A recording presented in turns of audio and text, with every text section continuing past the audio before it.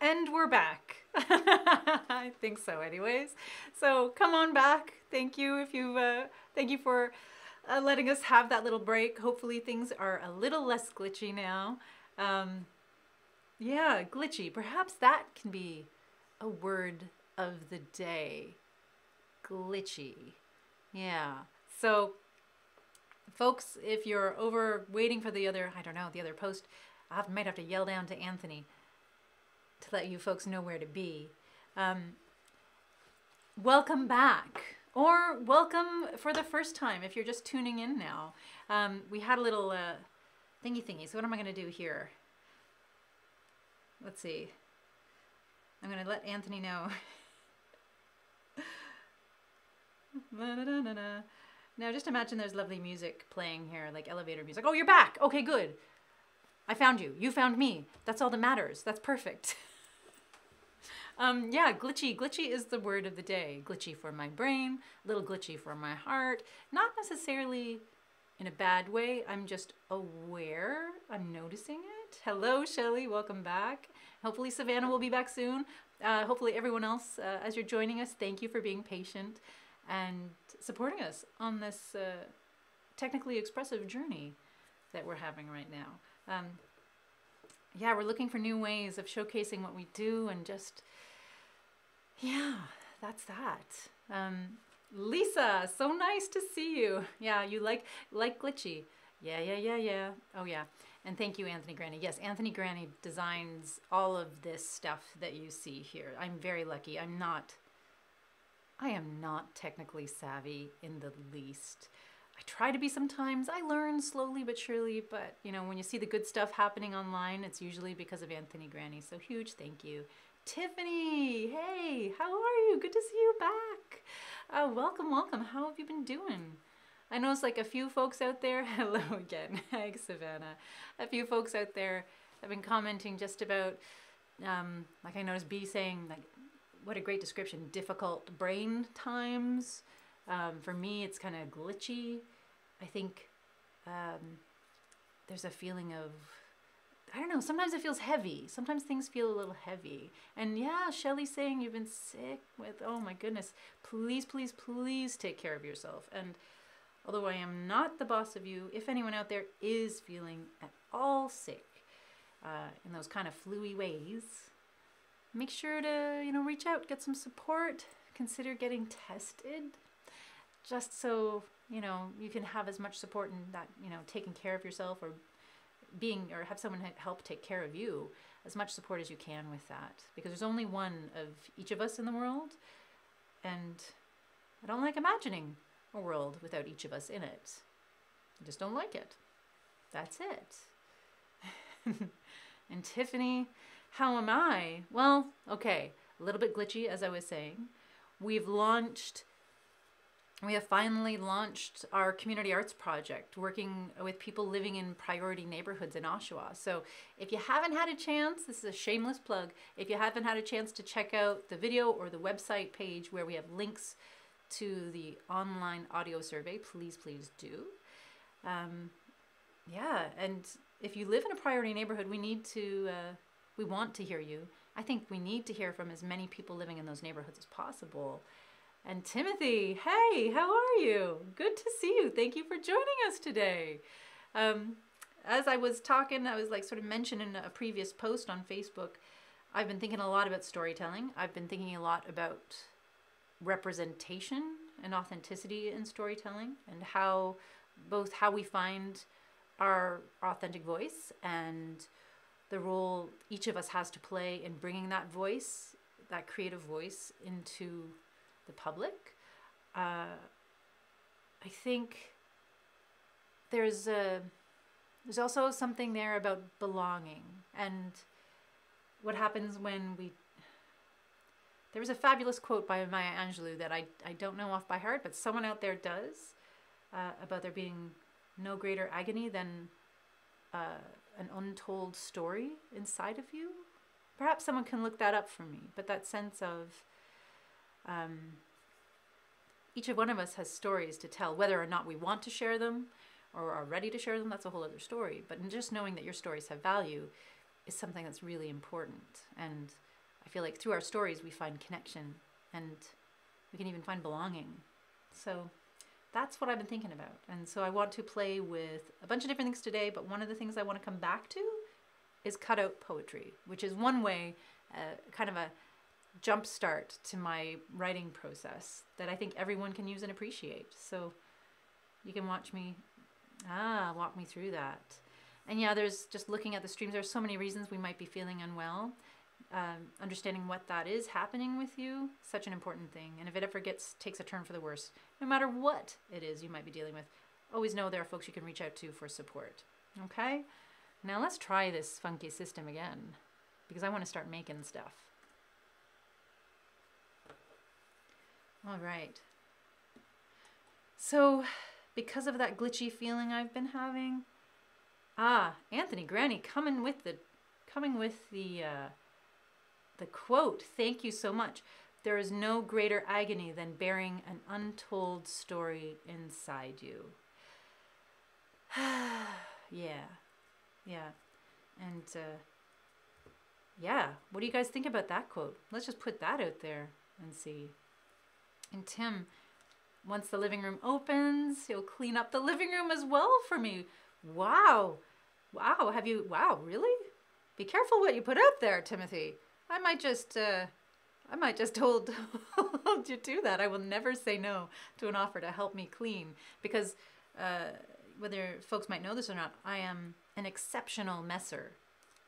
I am so good at messing stuff up, and if you've been to the living room, you know that. Cleaning is I'm working on that. So thank you so much for that kind offer. That's really, really beautiful. I know a lot of messages have been coming through from folks who love the living room and appreciate the living room, the space of the living room. As much as we love this virtual space, I know that people are missing the actual space too. Oh, and hearing from Savannah. So honestly, she's saying this year has been hard for me mentally and physically. However, I'm still trying to write stories and draw stuff I've been sitting on for a while. Yes, please. Congratulations on that, Savannah, because that can be, it can be difficult. I think last week we were talking a little bit about the pressure to create and perform and the expectations we have on ourselves. And it's okay not to create, right? And sometimes we need that time, we need that space. Our brain needs time to absorb and process stuff. But coming back to that and like knowing that your stories have value, and it makes me so happy to hear that you're getting back to writing and drawing and just telling those stories. If whenever you're ready, if you want to share some of them here, please feel free. You're gonna find lots of folks who love them and lots of folks who appreciate your creative voice, because you're the only one that each one of our voices is completely unique. And Lisa Hart loves that quote. Really need to ponder on that. Yeah. So what I'm doing right now, because I have a feeling I'm going to be, with all my glitchiness, perhaps a little chatty today, a little tangenty. I want to try and focus and ground myself. And one way I do that is through doing a non-dominant drawing. So some of you have seen me do this before. It's a great warm-up for me. It just really centers me and distracts those parts of my brain that need to be distracted. So I'm normally right-handed, but for the warm-up I'm going to use my left hand just to draw and work on some whatever comes out. Just kind of an improvised doodle, I suppose. And so I'm going to start, and then I can chat with you. Let's see what do I want to draw. And Timothy, oh wow, can even get someone to do the windows and clean up the windows? That's lovely. I appreciate all of you so very much. If anyone out there is like me, there's a part of my anxiety can make it really easy to not disconnect entirely, but there's a comfort in stepping away from things, and I can get really comfortable with being on my own. and which was one of the reasons why the living room was so incredibly healthy for me, because it provided this place where I could connect and create as well. So I think there's enormous value in coming together and doing those simple things, the creating, the having coffee, the cleaning the windows, the sorting donations, untangling embroidery thread, whatever it might be, and all those little things that can happen in the actual studio space. Whether or not we'll be able to do them in the same way that we have done them in the past, not quite sure. We're figuring that out. But again, as I've mentioned before, living room is never going to go away. Never going to go away. But it might change. What it looks like might change. Interesting. And let's see. Yeah, Shelley acknowledging that that part of that creative wellness, the anchor that it gives us. If you weren't able to be creative, you wouldn't be able to survive this. Yeah, hands up if you feel the same way. I know we would survive it. We're capable of surviving so much, but I think there's more to life than just surviving. And I think what creativity, what this space, this shared creative space has done, what like all the activities, all the participation, whenever anyone sort of shares, whether it's on this Facebook page or whether I see it through folks' Instagrams or other posts that happen online, or I just hear random word of mouths when I stuff when I'm out at the grocery store, knowing that people are still creating it brings me joy, and seeing and being inspired by what people are creating is fabulous. Like B, for example, am I allowed to say this? I don't know. Maybe I'm not. Hey, Prin, nice to see you. Welcome back. Hope everything is okay there where you are. It's the world is still in an interesting and strange place, even though we're all being encouraged to kind of get back to some kind of normal. Normal seems to shift every single moment of the day. Well, you know what? I'll let B share about it when B's ready. I was just mentioning the creativity of community, giving me a boost. And B's been collaborating on something with another amazing artist in the community that I think will be released soon. But I'll let B tell the story about that if B wants to, because I'm not sure if there's going to be a big fancy announcement or whatever.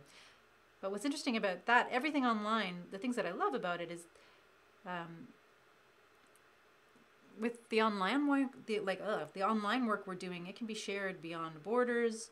I love the fact that we're connecting and collaborating and sharing things with people who don't live in our city, who don't live in our region, who don't live in our province or country even. And what, Oshawa's got a lot of amazing stuff going on. So, hey, why not check it out? You don't have to live here to check out the online stuff. We've got some amazing art galleries. We've got an amazing cultural team through the city that are doing their very, very, very, very best to find ways of keeping people connected and creative and keeping cultural things afloat and alive. But yeah, creativity reminds me that I'm doing more than just surviving. Because sometimes the only way I can see myself and know myself is through getting what's inside out. Right? Does that make sense to anyone? Oh, Aaron, interesting. So Timothy asking if you'd be able to join the video. This video, no, we haven't figured out a way to do a Facebook live stream with more than one person yet. There will be opportunities. So for those of you who don't know this, every Friday afternoon, or every Friday morning, we've been having coffee chats with the community through a new thing that Facebook does called Messenger Rooms. And it's kind of like a Zoom kind of experience. You become, for the living room anyways, you become a part of whatever group that we've created for that creative activity. And then we basically put up a little link in the group that you can click on. And when you click on it, you come into a virtual meeting space where we can see one another and talk to one another, hear one another, and share what we're working on. So every Friday morning, we've been experimenting with that with a little informal coffee catch-up. But just do know that people see you, because we've become so accustomed to not seeing one another and things like this, that if you click on the link and you don't know, well, that can be, let's just say one of our wonderful community members didn't know that they were going to be on camera and was actually in bed with their blankets pulled up to their chin. And we had to check in to see what was going on because they didn't want to let us know that they actually, you're getting the idea, right? But yeah, you will be on camera, so just know that. But yes, on those things, Tim, you can join, and we hope to be doing more workshops like that where we can come together and create and chat, just like we would if we were in the studio, but from wherever we are right now. And yeah, the artwork keeps me level. Yeah, level is a good way of saying it, Prin. Sometimes grounding, sometimes, but level. Yeah, not always feeling balanced, but I think just knowing that that's out there and I can seek it still is important for me. Oh yeah, and Shelley, thank you for doing the listening to our neighbors survey. If you live in a priority neighborhood in Oshawa, please check out the link. We have it pinned to the top of our Facebook page. If you don't live in a priority neighborhood in Oshawa, check out the link and see what you think. Maybe you've spent a long time living in one of the priority neighborhoods, in which case you have stories to tell as well. If folks are interested in me talking about that project here, I can do so. But it's definitely one thing that's got me, it's definitely sparked my own conversations internally about storytelling and belonging. There was so the coffee chat I'm seeing too in the comments that yeah, if you're an opposite of a morning person like B is, don't worry, we hope to be creating groups that don't just happen at 9 a.m. because there are Friday mornings when I wake up where I show up in that group and it is hard. It's a different version of Mary. It's, yeah. Luckily, my students that I have, the wonderful students that we have with us on placement right now, they come all, like, even though they're exhausted as well, they're there, they're prepared, they're pleasant and bright-eyed, so I can let that other part of myself show, the part of me that's like, 9 a.m., what? Yeah, but there will be groups at other times as well, and workshops. We're going to get it back into the workshop mode. So hopefully that means community members sharing your ideas about, one, what kind of workshops you'd like to see, and also if you're a community member who would like to lead a workshop, to share something that you do that you love, that brings joy or something good to your life. If you have something that you'd like to share with other community members, yeah, please let us know. And yes, do a room art hive. Yes, yes, yes. Peter, that's it. Yes, where people can join in or simply do it. Yes, the room art hive is, you know, that's what we're working towards. And checking up on all these things. Wow, you guys are awesome. I have a slightly bigger delay on the chat than I think you do, so forgive me if I'm catching up on things way past the time where you've posted. But all these ideas are lovely, and okay. The question is out there. Prin was asking about priority neighborhoods, so I will, if that's okay, chat about that. And Danny, welcome to the chat. Welcome to the Pop-Up Art Hive. And if it's the Danny I'm thinking of, Danny is a huge part of the Listening to Our Neighbors project. So if you're not familiar with Durham Region, or maybe if you are familiar with Durham Region, if you live here, a few years ago, so non-dominant drawing, hand drawing there. Let's see if I can add a little bit of color to it. Again, with my left hand instead of my right. Really does interesting things to my brain whenever I do this. In 2015, our region's health, so Durham Region Health, did a big survey and data collection kind of thing. Basically where the focus was to evaluate the health of all the neighborhoods. Danny Crosby, welcome, welcome, welcome. Evaluating the health of all of our neighborhoods in Durham Region. So Durham Region is made up of, what? A bunch of cities. I can't remember how many now, but So there'd be Pickering, Ajax, Whitby, Oshawa, I think Bowmanville, perhaps, Bowmanville, Clarington. I think there were some others, but really the information that, and I see you, Peter, I will get in touch with you about this. We'll figure it out. The information that they gathered basically revealed that some neighborhoods in Durham region were not healthy. So what that means is, you can have things in neighborhoods that make things difficult, right? You can have things that people deal with that make life difficult. So that could be health, wellness, access to resources, education, access to education, the ability to complete education, to, go to school, to graduate high school, food security, housing security, mental health wellness, physical health wellness, and again, all the resources that can help improve those things for someone if you do have concerns or issues with them. All the things, everything. It was so many different things. Everything from like number of doctor's visits or hospital visits. They had all this data. And that's life. During life, each one of us will go through very difficult things from time to time. What they noticed, though, is that in some neighborhoods, there was, speaking of balance, things were out of balance. And there were more of those things present. So it wasn't just one issue in a neighborhood. It was potentially all of those issues in one neighborhood. And that for them was a sign of something needing to be done to provide support, to address these issues in an urgent way.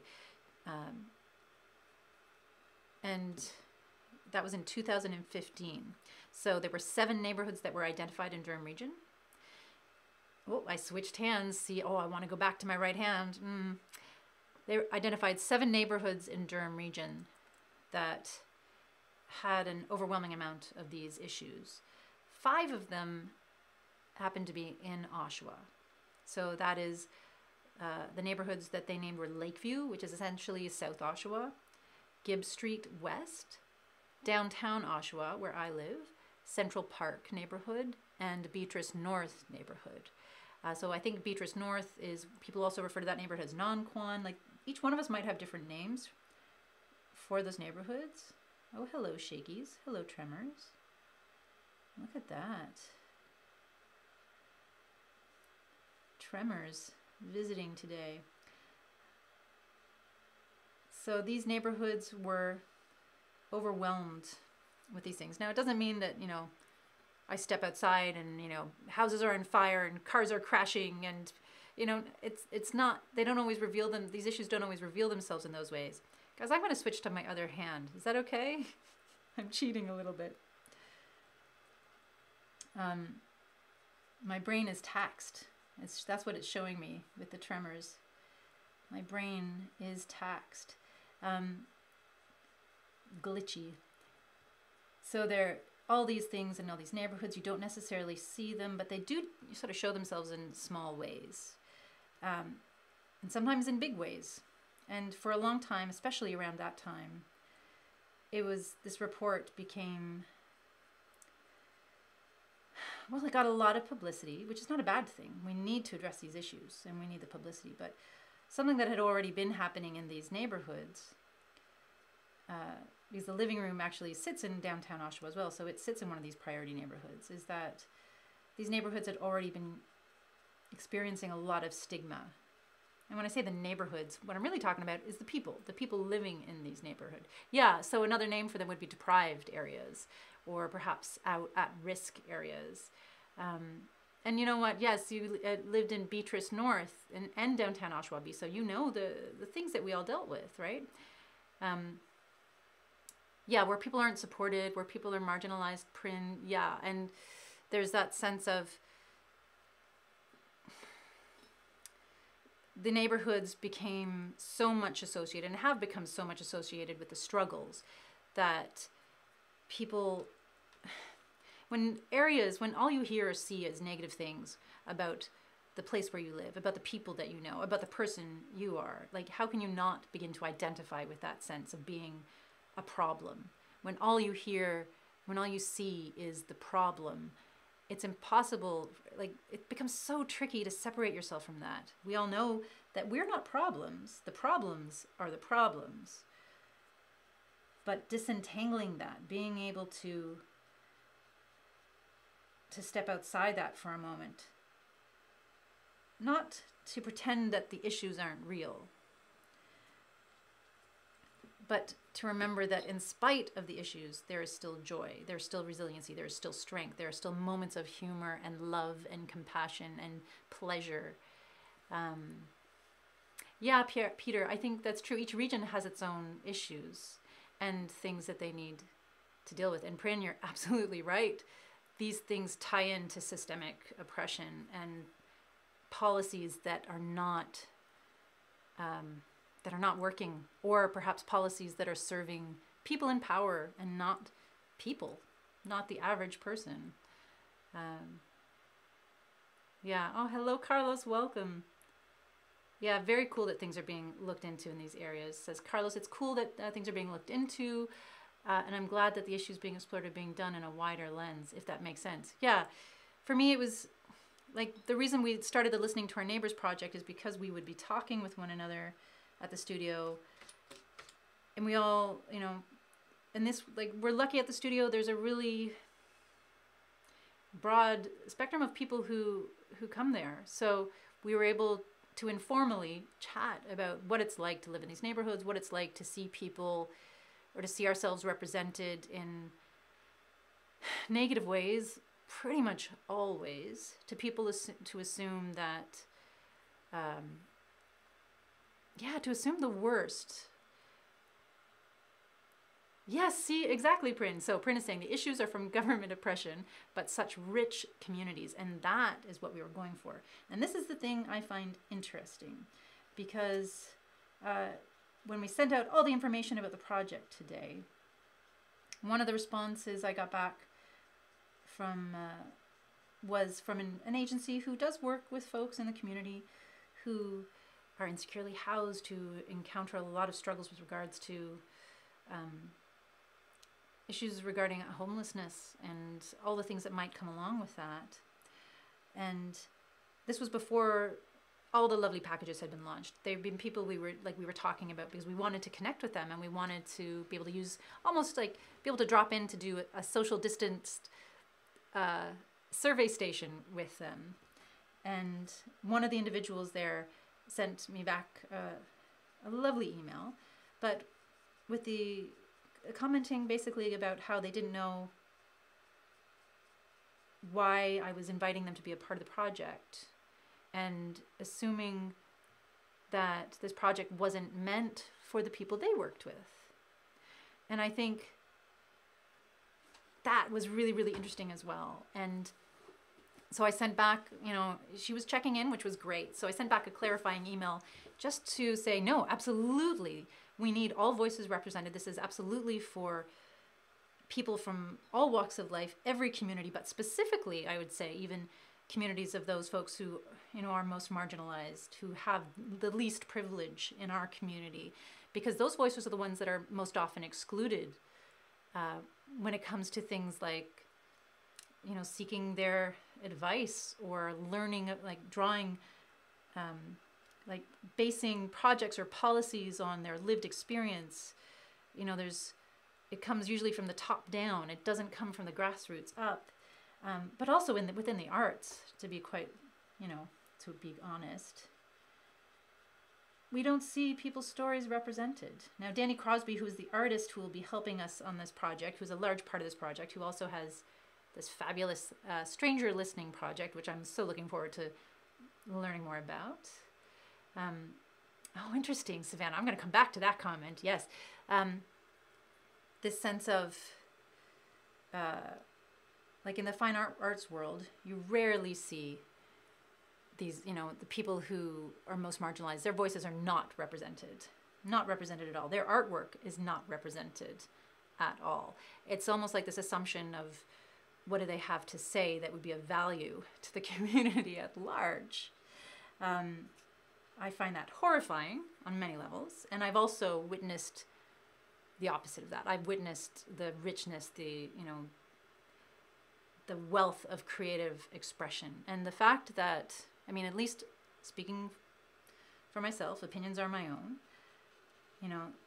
The fact that whenever we see community members, like in these neighborhoods represented, they tend to be represented as victims or victimizers, people who are problematic, and that is not right. So for me, it's important that we create as many opportunities for these voices to be included, not just exclusively, but represented as a part of the community, woven into the fabric of this community. And it takes me back to, so the comment that Savannah was mentioning, where was it? It was such a great comment. So Savannah, I know my dad would always say I couldn't visit the living room because of the neighborhood before the whole lockdown. Yeah. Savannah, you're not alone. A lot of folks in the community, a lot of parents, a lot of people were afraid to come into the neighborhood. It's kind of like a John Hughes movie from the 80s where it's like, don't cross to the other side of the tracks. It's literally like that. Like, don't go to the other side of Memorial Park. And I know in other priority neighborhoods, they might experience the same thing. Like, don't go south of Bloor Street or whatever it might be. And if you're not from Oshawa, you can probably, I mean, this is something that happens everywhere. So you can probably still link it to the things that are occurring in your neighborhoods, in your communities. The sense of othering that happens because we are afraid, right? Yeah, and when we're only focusing on the problems, we miss out on all the wonderful stuff. We miss out on the possibility, the potential, the resources that are within those communities. And so it's a real educational process, helping people understand that you don't have to be afraid. And sometimes, yeah, Prin, I agree, demonized. I think it's so easy. A lot of people in our community, a lot of beautiful humans and beautiful artists, complicated people with lots of, dancing with lots of different things, like so many of us do, but perhaps without the resources or who cares, right?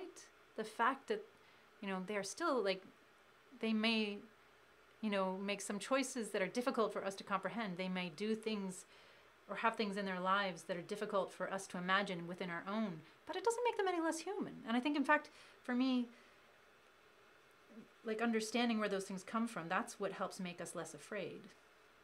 Understanding more about what that's like. And, Prin, you're right, they should not be demonized. And I think each one of us can play a part in challenging that view. We start with ourselves, right? That's the only place I can start, right? Yeah, Carlos, I'm hoping that this won't be a tokenistic work either. And it'll be something that will help positively promote social capital, joint community. Let's see, saying, I've said this since moving to Canada. Oshawa has a really beautiful community connection. The events that encourage shared narratives of marginalized communities are awesome too. These may scare some folks and spark oppressive attitudes as a result. However, I hope that projects like this can help shape that community diversity and celebration even more, whilst challenging oppressions of these marginalized groups. I hope so too. And we're going to do our best to make sure that as many people who can, as many people who want to, will participate in this project. And from what we've been seeing, even through the responses we've had so far, we're receiving beautiful, honest, raw, there's a lot of beautiful things coming in, and this has only been the first morning.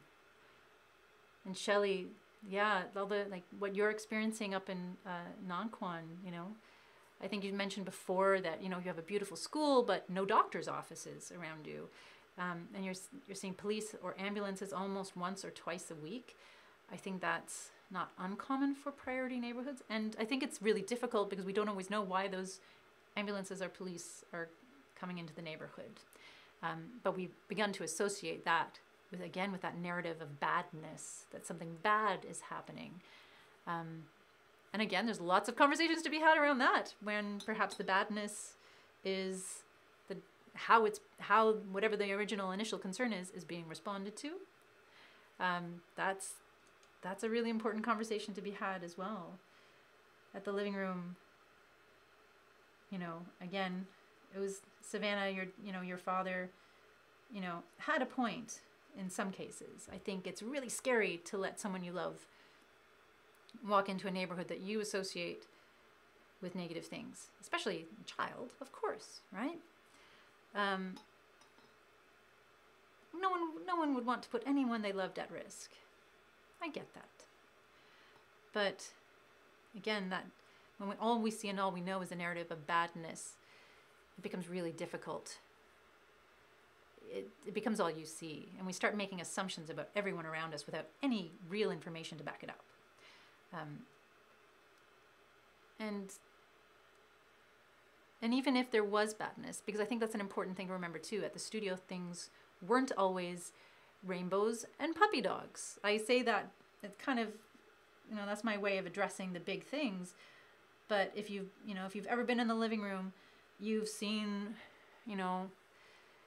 someone have an extraordinarily rough day. You've seen someone who,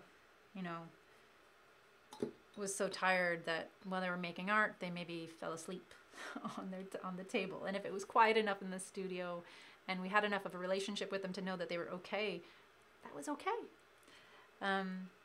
You've seen people yell at me, and sometimes for really good reason. But you've seen people just not knowing where to put their pain. And I like to think that when we co-create spaces like this together, what it allows people to do who have nowhere else to put their pain is that they feel safe enough to say, I'm in pain and I don't know what to do. And sometimes that comes out like, I hate you, Mary. You said this was a safe space. Expletive, whatever that might be. And in those situations, even though my adrenaline might be pumping, and what I need to remember is that the person who is most vulnerable in that moment is often the person who is making the most noise, whose cry is the loudest. I'm perfectly safe. I'm perfectly okay. And witnessing this, moment, knowing that they feel comfortable enough to share that with me, is a privilege. Does that make sense? Yeah? That's part of their the fabric of their life, the fabric of their story.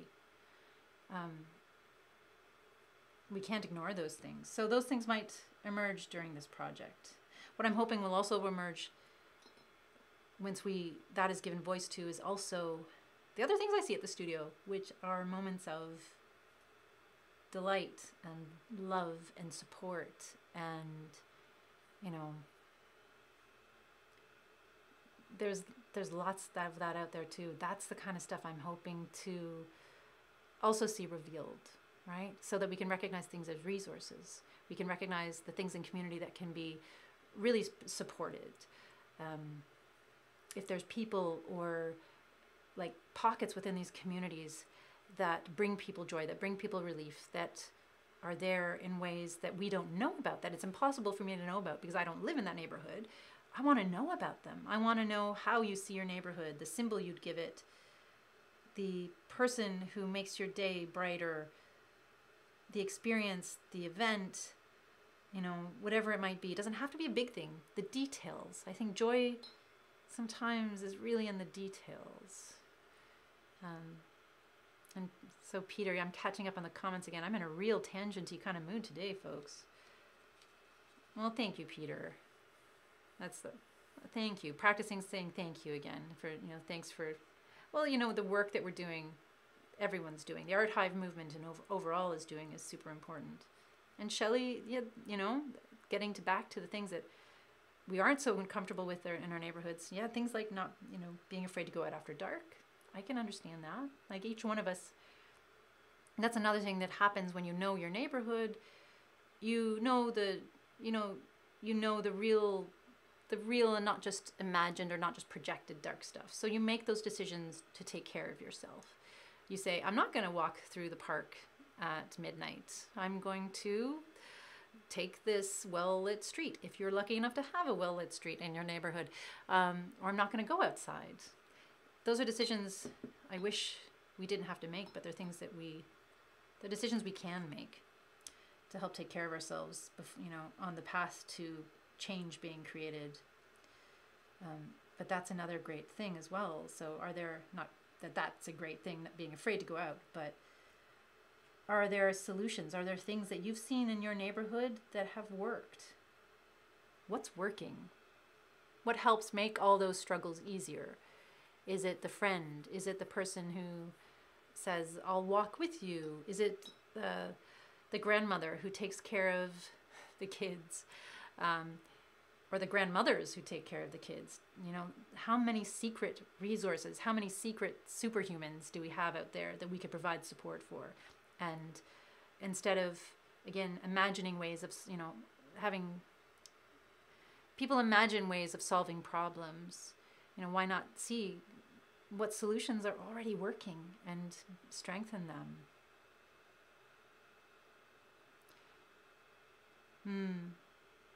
Yeah, so Shelley, yeah, we have a good park and community that has been othered and being judged harshly because of it. Yeah, that's B, sorry, that's B. I believe that too. And, oh, Prin, I'm glad you love this group. It's so good to see you back. It's awesome. And, yeah, and Savannah, oh, B, reaching out to Savannah. If you're interested, you might consider inviting your father to come with you to see for himself how the community works. And right? He has. That's the interesting thing. And it's again, that interesting thing that it's different to drop by. It's different to drive by. There's something about spending time with the community, being with one another, that is so important. It's so important. The more we learn, the more we know. Information is power. You've heard all of that before, but information also, it shines light. Information is light in so many ways. So when he came by, it was such a beautiful thing to see him there. And I wish he'd been able to spend time there and make art with people or create with people rather than just standing in the space and talking to me. That's one of the reasons why, if you've come to the living room, I'm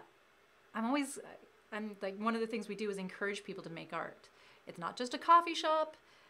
We want you to create, sit down at a table and spend time with yourself, with other people, to learn about who you are and how you are with other people. Such an important thing. I'm gonna have some tea.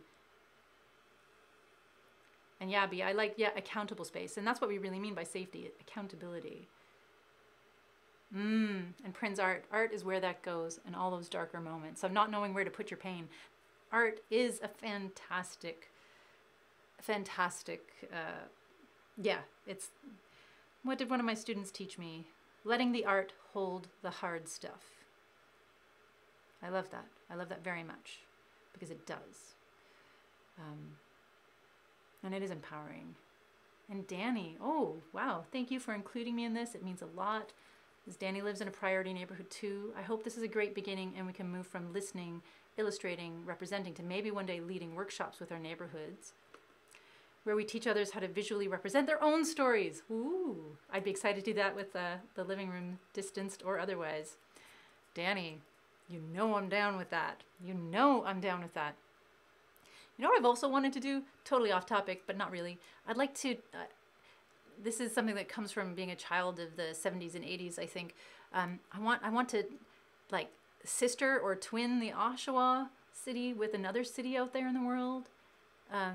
I'd love to do that. Like, I'd love to actually expand the nature of community and connect people with others that are outside of their community, but like maybe way outside of their community. Maybe that's a whole entirely different project from that one. But I think there are so many things we can do here. That's why, and the arts, whatever kind of like modality you choose to use, there's just a wealth of possibility and potential. And sorry, needed some tea. I think art is such a great entry point for these kind of conversations. Or just the idea of creative dialogue. Being able to riff, being able to hold space with one another and, hold on.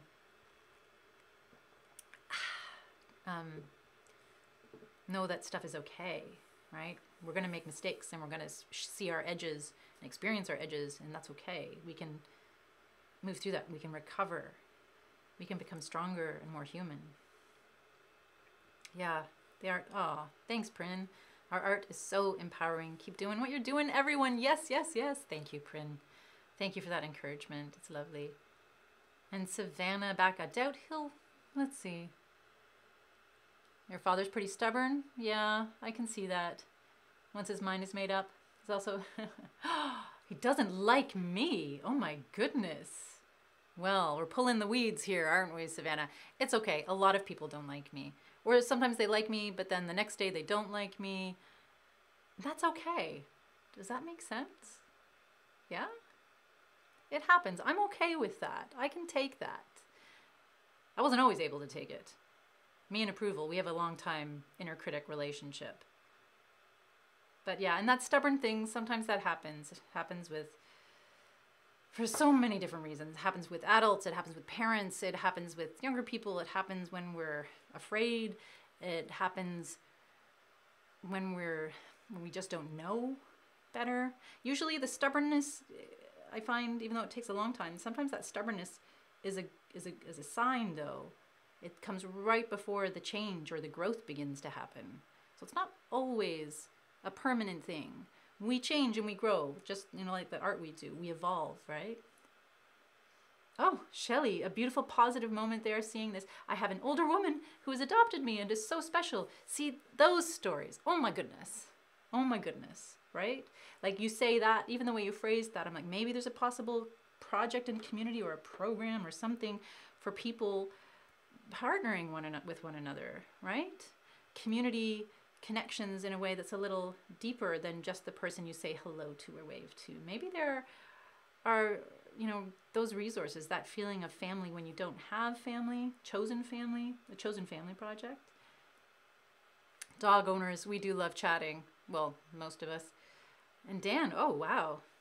Thank you for your leadership and inspiration. Well, I can't say. You know what, Dan, I will take a little bit of a thank you for that, but I'm going to shine that back at the community, because the participation in these conversations, that's where this comes from. But I do have a story about fear and community that is one of the things that also sparked this project, if you're interested in seeing. Oh, thank you, Peter. It's okay you're not in the region of Ontario, Peter. We have folks here, I think, from the UK. There might be folks watching, I think, from Nova Scotia as well, in Newfoundland, and just outside of Durham region generally. Because when people, we've had community members who've had to move away. We've had community members that we've only met through being online. So it's a beautiful thing. Yeah. And just that's one of my favorite things about coming together and co-creating that space with one another, is just learning how to be in the space. That's the art of humaning that we come back to as well, right? Yeah, and for some people, Shelley, like your church family, your families of faith, whatever that might look like to you, they, like for a lot of folks here, that faith, that connection through spirit is really important. And Savannah, again, the importance of family. Yeah, we're not always going to get along with everyone in our family, and certainly not all the time. But knowing that, you have someone that you can connect with, I'm so happy that you have that connection. And hey, black sheeps are, nothing wrong with that. No, right? And connecting with folks in other provinces or even countries is amazing. I love that we're able to do this online. Shelley, are you working with clay? Lovely. Lovely. There's someone who connected with me about donating some clay to the space as well. So thank you for reminding me to get back with them. I'll have to find a way of maybe sharing that with the community. Maybe doing a clay drop-off day at the studio, or a clay pickup day. I'll see if they still have it, because we wouldn't want that to dry out. Let's see. And Peter, thank you, because you're in Montreal right now. So if folks would like to connect with Peter also let me know last week about this amazing virtual open mic art hive that happens every Tuesday night, I think. We posted it last Friday, I believe, but I'll check in with Peter again, and we'll make sure we post folks to remind them. So if you want to participate in a virtual open mic, you can join this amazing group. And thank you for Peter for sharing that with me. And creative humaning. So B, again, it's one of those things. I'm going to spend some time reading this because I love this. Folks don't have to like me in order for me to keep doing my thing. In some cases, I revel in folks' disapproval of me and my life. Yeah, again, joy can be found in unexpected places. And Prin in the UK, yes, hello. And oh, Prin, black sheeps often have everyone's number. That's why they're often the one no one messes with. Yeah, there's something about that. When you're the outsider, it's not necessarily because of something you've done. It's a choice you might have made. It's a choice you might have to have made. But often it has to do with others and wanting or needing or just being different. And knowing that it's more important to your wellness and your joy to be yourself as authentically as you want to be and can be than being what someone else wants you to be, fitting into what they want you to be. It's difficult, right? It's not easy. But for all the black sheeps out there, and I'm one of those, and I think it can be beautiful too. We have perspective when we're on the outside sometimes, perspective that we don't have when we're on the inside. But again, remembering that, taking care of yourself is also, taking care of yourself too, knowing that you're safe. So knowing when, having that person you can reach out to and connect with is so important. Knowing what you need to do to take care of yourself, wherever you're at right now, there'll be some choices that you can make now or that you can't make now that you might be able to make later. Just knowing where you're at on that journey and knowing that things change, relationships change, people can change. Even people can change. Oh, yeah, families are complicated, Savannah. Yep, families are complicated. I think everyone raise a hand if you have a complicated family. But, something to think of, complicated families. As far as storytelling goes, just looping it back to that, they're part of where our stories emerge from, right? And sometimes we only learn who we are through the contrast we recognize in others. So as much as, my own story growing up, it was very complicated. The differences between myself and the folks who did their best to take care of me, and still do, bless them, because I love them very much. But it wasn't always a relationship of love for me. It was very difficult sometimes. We've come to a place now, and it's an entirely different relationship. So there is hope out there. But they provided kind of the space for me to recognize who I was, even if they didn't intentionally do that. Part of that comes from recognizing who I wasn't, right? And Savannah, if you need, see, look at all the people raising their hand and frantically waving it around. Savannah, you are not alone. That's what I'm seeing here. Be yourself, says B. And yeah, we're having a whole lot of love. You are not alone, Savannah. You're not alone. And it doesn't help right now that a lot of us during pandemic and quarantine times, we have no choice but to be with complicated families. Just know that, listen to yourself, give yourself, look at me being prescriptive. So, you know what I'll do? I'll throw it out there to everyone. I don't know if you're asking for it, Savannah, but what we can do here is share ways that we have either survived complicated stories or been a part in families or been a part of watching, like how we've watched those complicated family stories evolve, things that we've done to help ourselves when things are tough. Right? When the resources and things we want, we can't always get to. What do you reach for? What helps? What helps and keeps you safe? What keeps you healthy? What keeps you happy? Because, yeah, like the same support, Savannah, I see you saying, you try and give her as much support as you can when everyone else throws shade at her. that support that you give her, and I'm sure she gives you back, I'm opening the floor to discussions about how we can provide that support for ourselves when we need it most. How about that? Yeah? And Peter, you're right, one day at a time, one moment at a time. One moment at a time.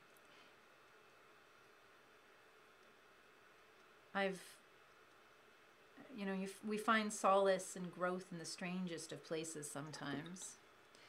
When we're lucky, we find other humans out there who provide that space and that love and that support. Yeah, I agree with Prin. The fact that you have her, it's absolutely lovely. You have each other, right? And I think I need to remind myself every moment of the day that just because things are like this right now, doesn't mean they'll always be like that. Doesn't mean they'll always be like that. Knowing who you are and making space in your life to continue getting to know who you are, like that's a journey. I'm still learning about who I am. I don't know about anyone else out there, but every day. Ah, and Wendy, forgive yourself. That's a beautiful forgive ourselves. Yeah, making that space, that compassion, finding that compassion within ourselves when we have those difficult moments or when we do difficult things ourselves, forgiving ourselves. Showing the same support, demonstrating the same support that we often do for others, for ourselves as well. Yeah. Yeah, and survival is an interesting thing, Savannah. The only thing keeping you going is a bond you have with your friends and siblings and friends. That's a huge thing. That's a really important thing. Yeah. And B says, I had to build my own family by choosing the people who you can love and respect. Love and respect B for who B is. Yeah. And Prin says, make sure you have time for yourself to recharge. Absolutely. You don't have to stay in the drama all the time. That was something that took me a very long time to learn, that I don't have to engage with the drama, right? All that, oh gosh, it can be so exhausting, but you don't have to share your heart. You don't have to open your heart and take that in. You can step away. Step away. If you have a place or space, or, put the headphones in, listen to that music, get your sketchbook out, do some sketches, get the knitting needles out if you knit, get the, I don't know, whatever it might be, get the thing, call that thing to you that helps you reclaim the space for yourself so you feel safe, you feel secure, you can have your time, making that time so you can recharge yourself. You don't have to engage in the drama. And so B's chosen family. So this is a really good point too. Most of those chosen family are not blood or marriage related to you. So we find that community, that really, truly beautiful, meaningful community in so many places. Yeah. And do what makes you feel right. Do what makes you feel right. Yeah. No more drama, Prin. Yeah. There's a lot of drama out there. So much drama. We don't have to let it in. We don't have to engage if we don't have the strength, if we're not feeling up to it. Knowing that there's love out there, right? Like the fact, for example, that everyone is here right now, that we're having this conversation while I completely forget about the other thing I wanted to do today, which is cut out poetry. Next week, the fact that I can sit here and paint my heart, my left-handed heart, with you folks brings me enormous, lovely sense of community and connection and family. And Peter, going to leave here for now, so I need to do something else. But Mary, yes, I do look forward to hearing back from you. Will do. Consent to harass. And yeah, we'll be in touch. I'm liking this Montreal-Oshawa connection. This is cool. And Carlos, someone once said to me, just because we're invited to attend the drama doesn't mean we have to pull up a seat and attend it. I'm just going to have a moment for that one. Well said, Carlos. Yeah, and sometimes, yes, easier said than done. But it's, yeah, I can see why it stayed with you. I think that's going to stay with me too. Yeah. The actor in me really loves that as well. And B, yeah, thanks for the shout out. Shout out to Peter. Oh, what, where does that be? Where does the Mary J. Where does that come from? I missed something in the stream of conversation. We're getting into music? Okay. And Peter's saying, I will be around if anyone wants to talk to me. You can just message me on Facebook. Much easier for me. Oh, that's a really kind offer, Peter. Thank you for that. That is lovely, lovely, lovely. Yeah, making connections during this time. Again, what a beautiful thing that we can with people who aren't necessarily physically in our, like, sharing the same community as our own. You never know where the resources are going to be. Just, you know, encourage everyone to take care of yourself. Don't feel like you need to take on or you should take on more than you need or want to. Self-care first. Self-care. Radical self-care, I would say, in these times. These times when folks, well, when we've been called to action in so many different ways, when we feel called to move in so many different ways, that radical self-care is super important. And even, Savannah, you know what I might do? I might check in with you a little bit after this live stream if you're up to it. Just to see how you're doing. Oh, there we go. No more drama. Yes, okay, the song bite. Yeah, I get it. So, okay, can someone post that in the chat? Can we call up that video and share it with folks? I think it's a good thing. That's a good, maybe that's the song of the day. Maybe that's the song of the day. Carlos says, saying those are warming colors in your heart art there, Mary. It's wonderful. Many layers. My heart art today is reminding me a bit of an onion. You know, when you slice open an onion. Let's see if I can do, I'm going to try something else, folks. Let's see if I can do a close-up of my art. We're going to try it right now.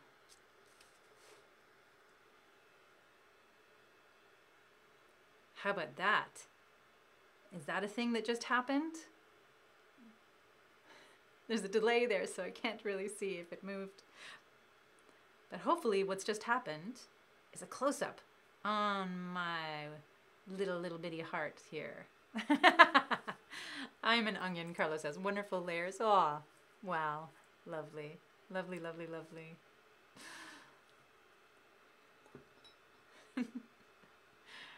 All right, so I'll switch back. Let's see if I can do this. And thanks again to our wonderful tech team of one, Anthony Granny, for making this happen. Oh, fantastic, Prin. Thanks for conjuring the song for us. That's brilliant.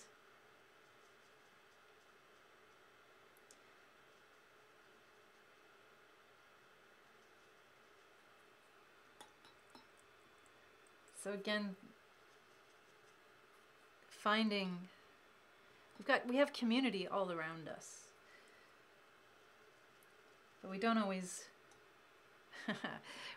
take the time to get to know one another. And Shelley's saying, I choose family unless it might cause judgment. Interesting, interesting, interesting.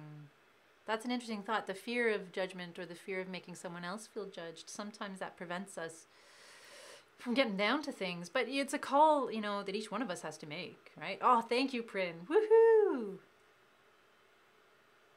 Oh, lovely. So thanks, Savannah. Yeah, I'll connect. We'll connect.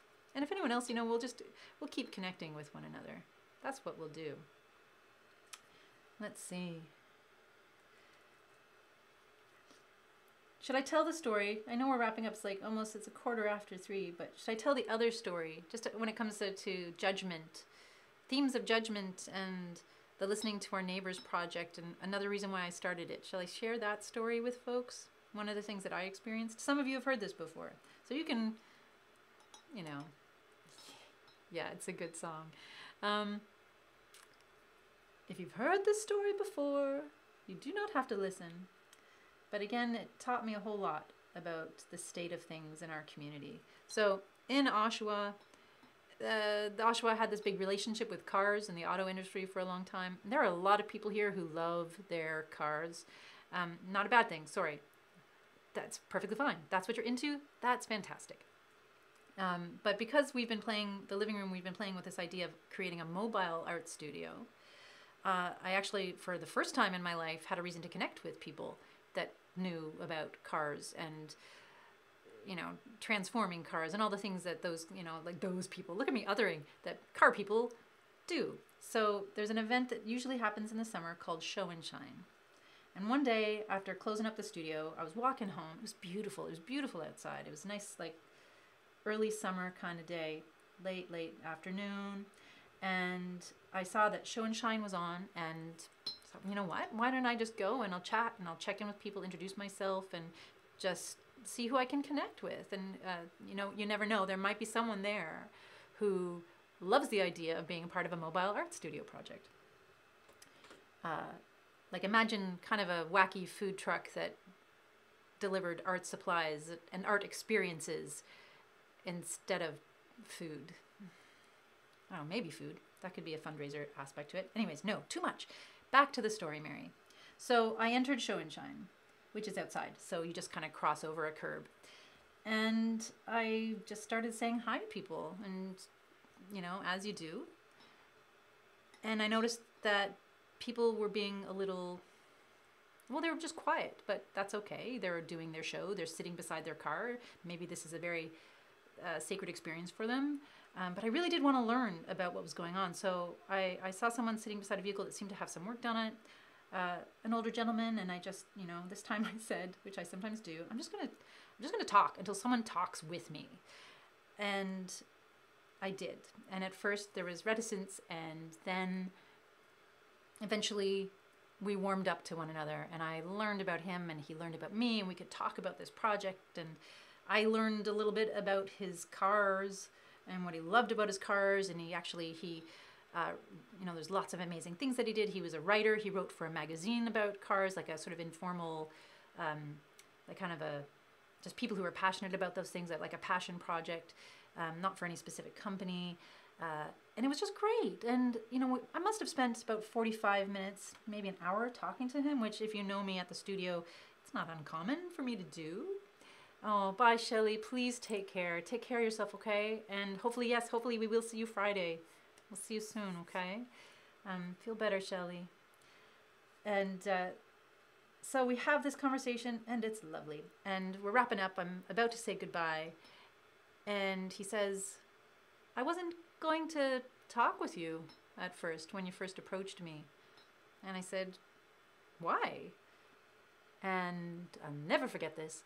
He said, because I thought you were homeless.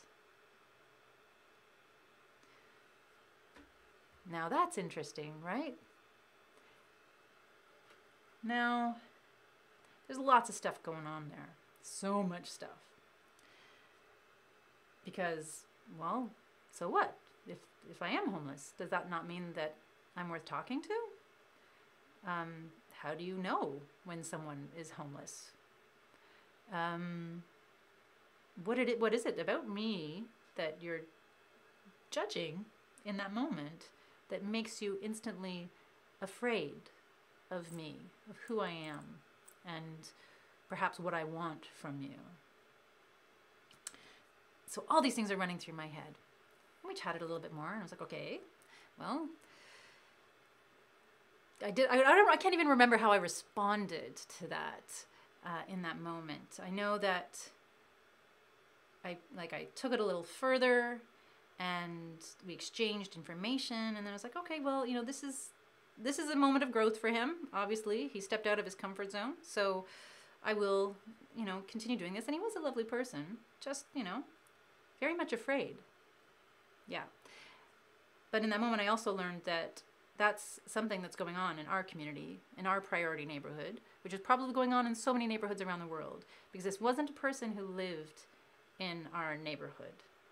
This was someone who came in for this event, who lived in Oshawa, but would sort of drop in every Wednesday or whatever for this event. And I realized that that fear was preventing him from so many things in life. And it made me want to, one, learn about where that fear comes from. There's lots of things there. There's privilege, there's ignorance, there's prejudice, there's fear. A lot of it to me comes back down to fear, right? And I realized that there's also, the reason that he might be afraid is simply because all he knows is what he sees, what is shown to him about our community and the people who live there. He doesn't ever have a chance to move beyond that, and he's not letting himself move beyond that because he's trying to protect himself from something. So part of this project is also breaking through that a little bit, softening people's hearts, just reminding people that we're all in this community together. We're all in this city together.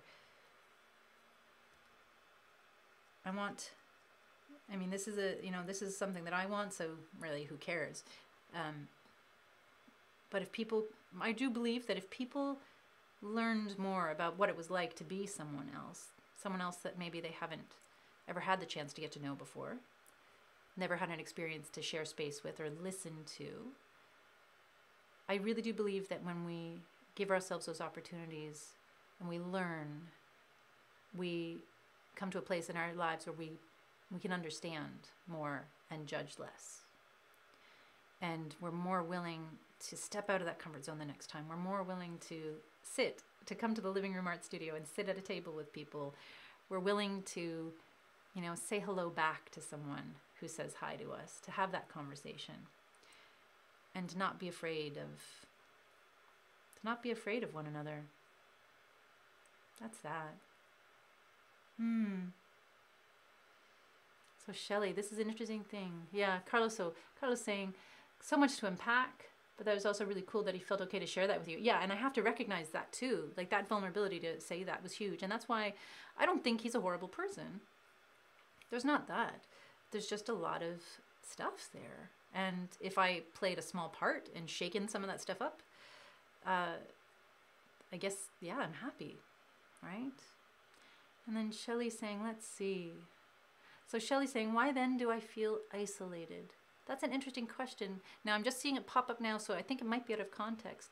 If you can provide a little more stuff around that as I paint my heart, if I get back to my heart, that would be helpful. And B saying, heck, nobody gets out of life alive. Being afraid before learning about a situation or a space or a person just doesn't cut it for you anymore. Yeah. And Prin, yeah, the fear, and it's a defense mechanism, and not knowing the actual problems in society that have led to the homeless person to be in that situation, right? And there's so much there. And the fact that he sees one person, even the thing of just seeing someone who's dressed differently, because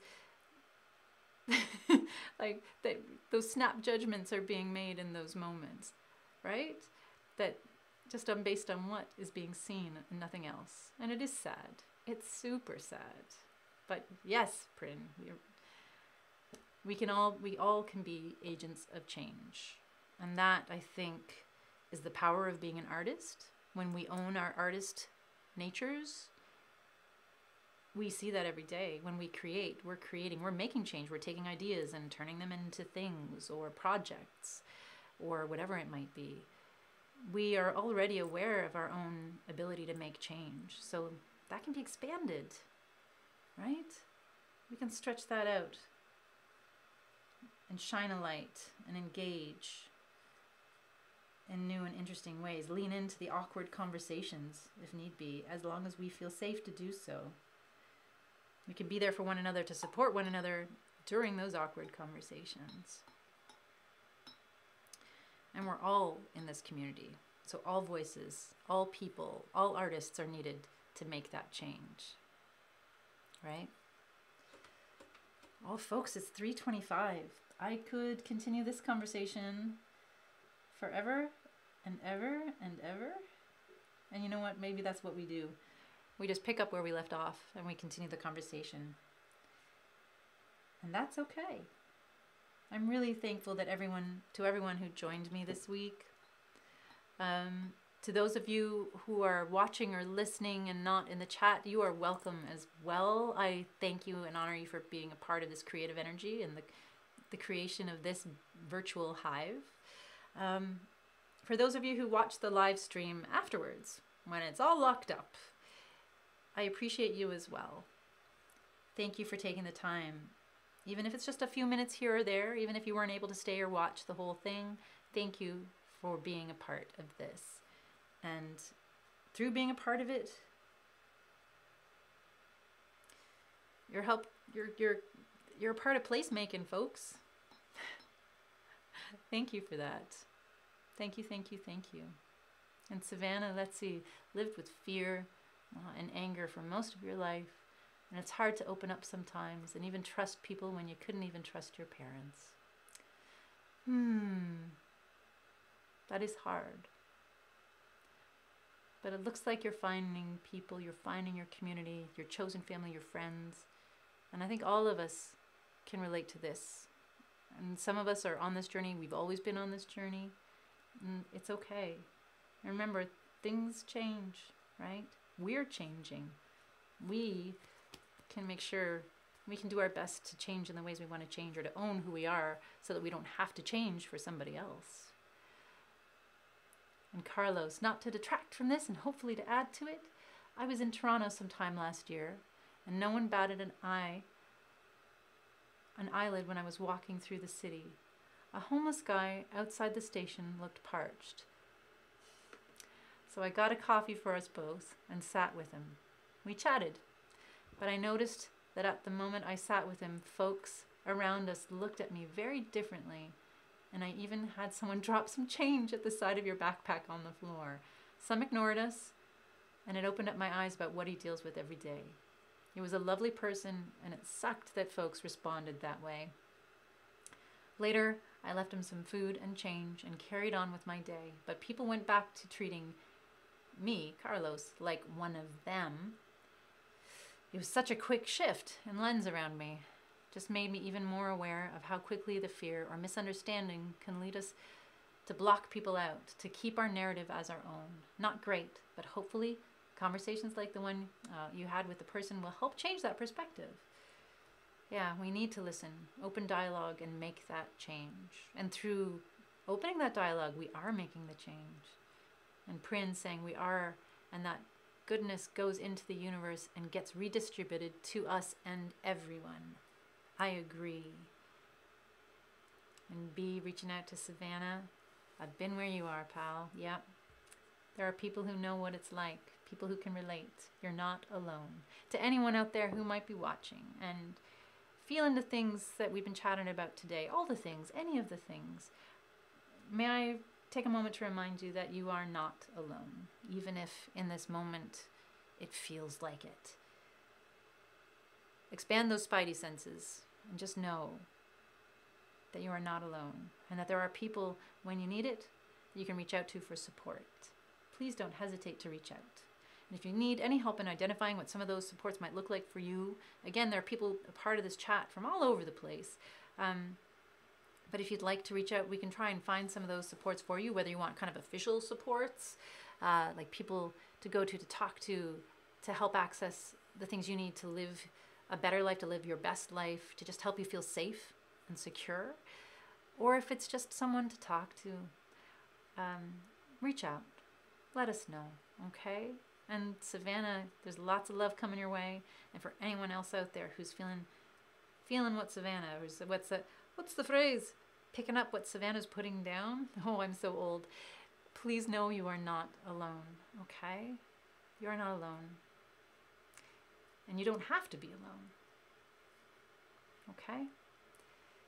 And Prin's right. You're starting a journey. You're on a journey. It's your story to tell. Your life is your story, right? You can choose how you want to tell it. And be nice. So B's offering, Savannah, to connect with B, to chat, yeah. And Nikki. Hi, Nikki. Just listen silently today. Good to be part of something bigger than yourself. Thank you, dear Mary. Oh, my. You do so much, well, as much good as I can. Wish I could do more. And I don't know if it's good for everybody all the time. And Savannah, Carlos too, and for all the Savannahs out there. I'm not sure if this helps, but sometimes parents don't have to be biological. We can find parents in role models, friends, local community, adapting our perception of parents. It can be tough. but you're seen. You are valid. You are not a burden, and you're genuinely awesome. You're not alone, and you are valued here. Carlos, I couldn't agree more. And Shelley, you're right. Sometimes when we ask for the help, we don't always receive the kind of help that we want when we need it. It's not a reason to give up asking, though. Not a reason to give up, right? Because one day, and hopefully one day soon, the help you need will arrive just when you need it. Or that waiting list you're on will suddenly come to you.